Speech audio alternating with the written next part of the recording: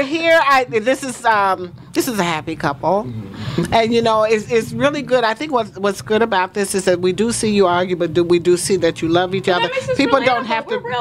I mean, I don't know that many married couples that like just throw rose petals at each other's feet every day. I mean, we don't it's do real that. life.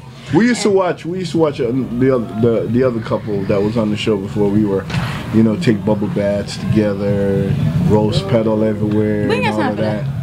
No, That's when we go on vacation. No. And even then, I like taking a bath by myself. Are we gonna have any more kids? Yeah. No, No, damn old.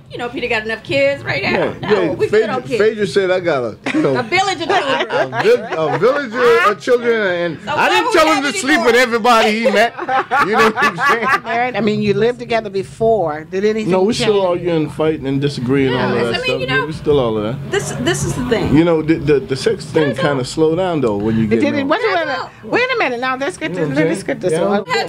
You getting it more before, right? That's when somebody said. Dating her. When you were dating her. Yeah. What is wrong with you? You see, that's wrong. You wrong for that. You know what I'm saying? She dead wrong, Jamie. I know she is. I'm about to move up in your house. Oh, come on, honey. My husband's still tapping me on the shoulder. He's still tapping you.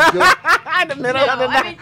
You know that we are incredibly busy. Yeah, we are.